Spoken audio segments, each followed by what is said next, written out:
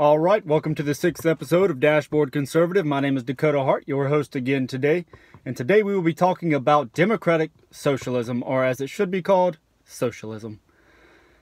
The lies and disparities of the facts that the left is trying to give 330 million Americans that democratic socialism will somehow empower you and help you in your life and help the country run better and make it more fair for everyone to live in this society is completely false.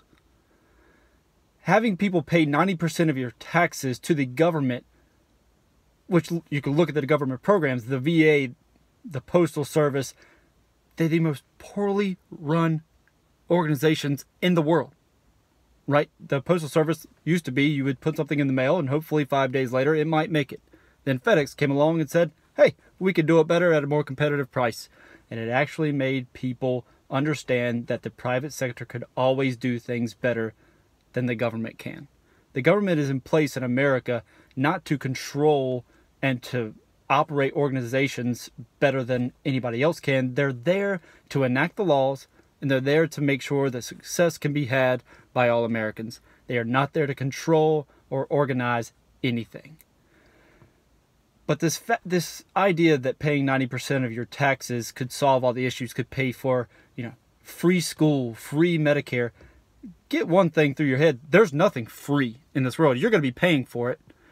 But their platform says that they will tax the rich, the wealthy, the multinational conglomerates 90%, pay their fair share, because why should anybody be rich in this country? Because America was founded on success, not on meh. If you take somebody, which again, the 1%ers, $309,000 household income is the top 1%. That's not exactly the CEO of Walmart. That's the guy that runs the 2 local coffee shops.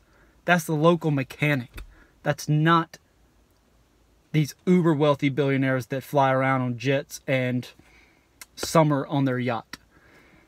These are hardworking Americans that have earned their income, rightfully so, who employ 10, 20, 50 people, pay them competitive wages, and give them the opportunity to grow within the company.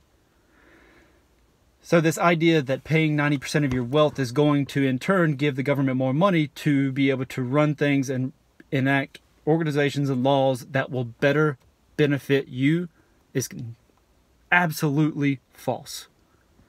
If you tax me at 90% and I make $300,000 in a year, you are not going to have me as a member of this society much longer.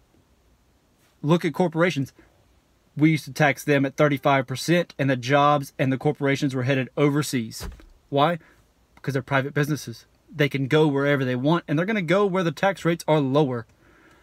So if you start saying that all American-based companies have to pay 90% of their income in order to fund Medicare and schools, they're going to leave. And guess what happens? When you have 10 people in a room where one person makes up 90% of the income in the room, if that person leaves, the whole room is greatly affected and a lot less rich. If you have $1 and 90 cents of it leaves, you got 10 cents left to spread among those other 9 people. Whereas in the other scenario, those other 9 people may have been able to get a job from that person. They even offer health insurance. Novel idea. Somebody employs you and gives you the benefits that government is saying, well, we could do it better. Name me one time in the history of America where the government has done something better than the private sector, and I will give you $100 personally. Please comment. Please tell me where it's worked better. Thank you for listening today, and please like and subscribe if you haven't, and we'll see you tomorrow.